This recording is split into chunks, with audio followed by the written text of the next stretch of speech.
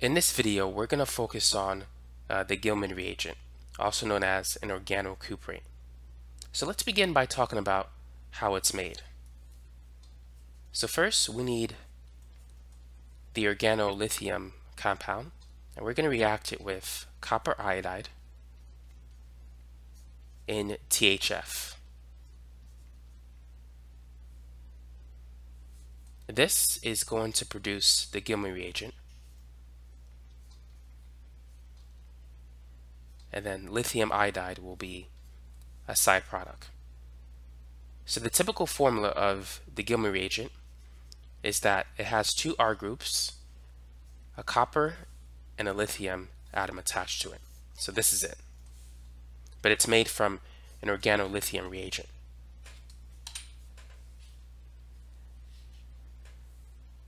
Now, the Gilman reagent is very useful for converting alkyl halides into alkanes.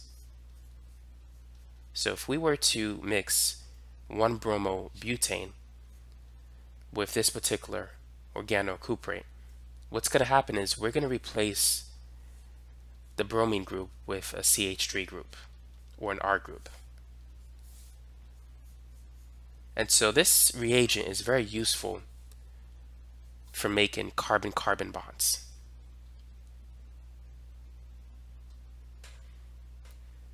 Now, not only can we convert an alkyl halide into an alkane, but we can also replace the halogen in a vanillic halide.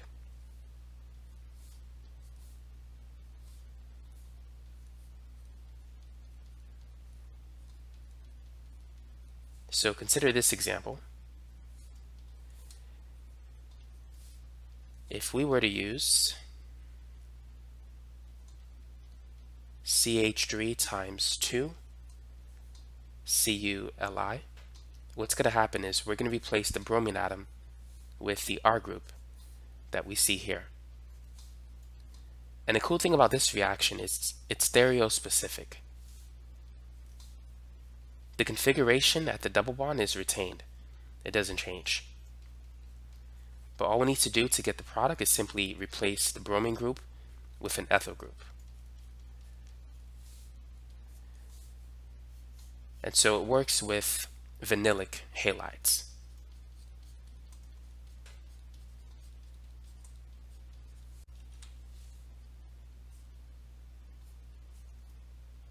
Now let's look at another example. So in this example, we have an aryl halide. And the Gilman reagent is also very useful in this case. Keep in mind, SN2 reactions don't work with vinyl or aryl halides. You can't replace the leaving group with a nucleophile in those reactions. So that's one of the usefulness of the Gilman reagent when dealing with these types of substrates. So we can replace this leaving group, which is a poor leaving group in, well, it's actually a good leaving group for SN2 reactions, but when dealing with vinyl or aryl halides, it just doesn't work for those types of reactions. But using the Gilman reagent, we can replace the bromine with an R group. So this is going to give us toluene.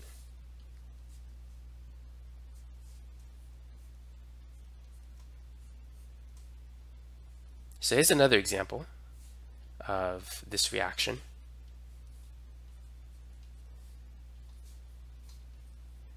The Gilman reagent doesn't react with aldehydes or ketones, as this example will demonstrate. It will displace the bromine leaving group, but the ketone group will be unaffected. So the end result is that you just need to replace the halogen with the R group. So it's very easy to determine what the product will be. But now sometimes you may not have a halogen to displace. In this example, we're going to have an alpha-beta unsaturated ketone. This is the alpha carbon, this is the beta carbon. Now, if you were to mix this particular ketone with an organocuprate, what's going to happen is you're going to get the 1,4 addition product. That is, you're going to get the conjugate product. The the Gilman reagent is going to add the R group to the beta carbon. The ketone will be unaffected. So the end result of this reaction is that the double bond that is conjugated to the ketone, that is going to disappear after this addition reaction. Now, if we were to use a Gilman reagent, the situation will be different.